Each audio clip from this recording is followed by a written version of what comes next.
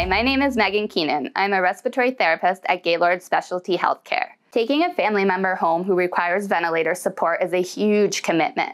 Here at Gaylord, we want to provide you with some vital information about what it takes to prepare yourself, your family, and your home for a ventilator patient so that you can make a thoughtful, informed decision about the care of your loved one. Once your loved one has been admitted, we may still work on weaning them from the ventilator support, with the goal of maximizing the hours in the day that they are not vent dependent. For some patients, we will be able to wean them from the vent during the day, but they will still require a ventilator to breathe at night. If we cannot wean your loved one at all, then we will begin discussing a training plan to take them home on the vent full time.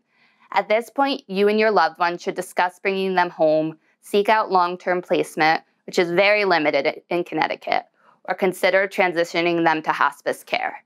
It's a choice that requires a great deal of reflection and deliberation in consultation with your loved one, their care team, and your family. Should you decide to bring your loved one home on a ventilator, it will be critical to have 2 trained caregivers who are prepared to commit their time and attention to the care of a home ventilator patient. We require both a primary and a backup caregiver, and both individuals need to be able to commit to intensive training with Gaylord staff and the home care company before your loved one discharges home, as well as long-term care after they arrive at home. If you're unable to commit to training, you may want to consider if taking someone home on a ventilator is the right choice for you and your family. A ventilator patient will need constant care and supervision.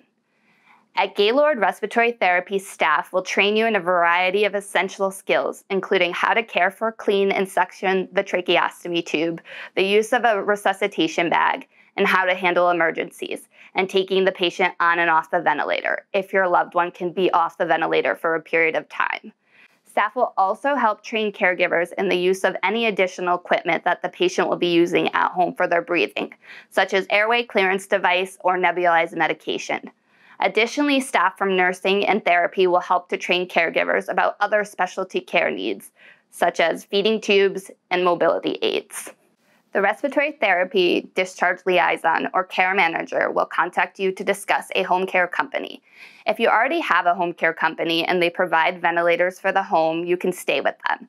If not, then we can recommend a home care company. Once you have a home care company in place, the home care company will conduct a home inspection to assess the space, functionality, and electrical system in your home to ensure it will be a safe environment for a ventilator patient. The home care company will also train caregivers on the specific model of a ventilator that your loved one will be using. This training can take place at Gaylord or right in your home. Prior to a ventilator patient's discharge home, the primary caregiver is required to stay overnight at Gaylord, where they will handle the ventilator at night, with our staff as a backup for any issues or questions that arise. A repeat of the overnight stay may be needed if any issues are identified.